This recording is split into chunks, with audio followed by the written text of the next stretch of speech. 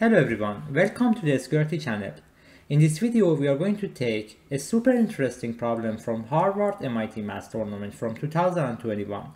This problem came from God's round. Let's see what the problem is first and then we are going to deep dive into the solution.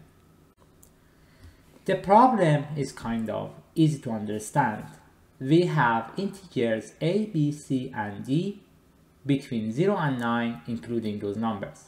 We have three equations as you see here, and we want to find 1000 times a plus 100 times b plus 10 times c plus d. Let's see how we are going to solve this problem. Let's take another look at the problem because there is something interesting here. What we are going to find is 1000 times a plus 100 times b plus 10 times c plus d. Basically, we are going to assume that a, b, and c and d are digits of a 4-digit number and we want to find that number. Based on that, we know that a, b, c, and d are integers greater than 0 and less than 9, and everything makes sense here. Let's see how we are going to solve it now.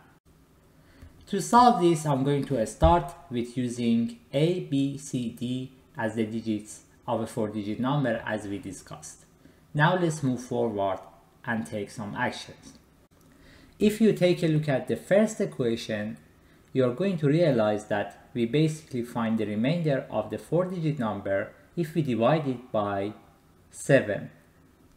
88 divided by 7 results in 4 for its remainder.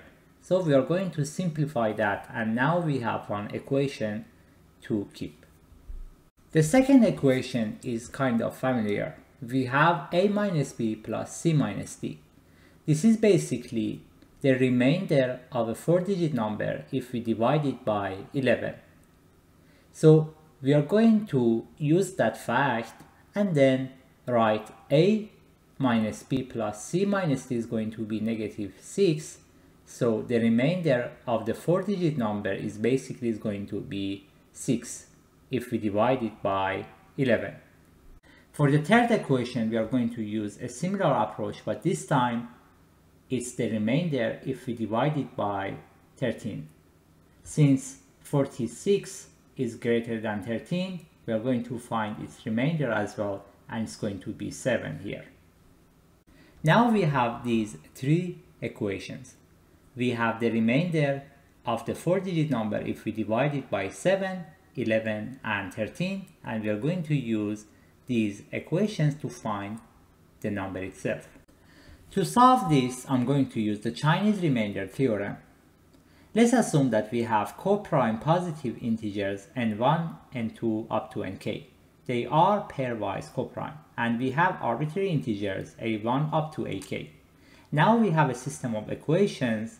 This system of equations is going to have a solution, a unique solution, modulo n equals to the multiplication of all these n1, n2 up to nk.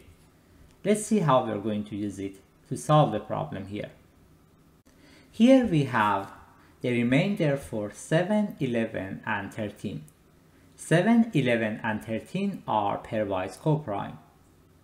So we are going to find the remainder of the 4-digit number that we are looking for if we divide it by 7 times 11 times 13. If you calculate 7 times 11 times 13, you're going to end up with 1001. Now we need to find the remainder of the 4-digit number if we divide it by 1001 based on the Chinese remainder theorem. I'm going to do it in several steps. We have three modulo, 7, 11, and 13. The value that I'm looking for, let's assume that it's m. I'm going to write it as a summation of three terms. Now let's continue. I'm going to solve this problem in several steps. First, let's focus on modulo 7. To be able to remove the second term and the third term when I calculate modulo 7, I'm going to add a multiplicative term as 7 for those two terms. Now I'm going to continue, but this time for modulo 11. To be able to remove the first and the third terms, I'm going to add a multiplicative terms as multiplied by 11 for those terms, and then I'm going to just have 11 for the first term, 7 for the second term, and 7 times 11 for the third term. Now I have modulo 13 to focus on. I'm going to use the same thing. I'm going to remove the first term and the second term by adding a multiplicative term as multiplied by 13, and I'm going to keep whatever I have for the third term. By now I have 11 times 13 for the first term, 7 by 13 for the second term, and 7 by 11 for the third term. Now I need to verify everything is alright.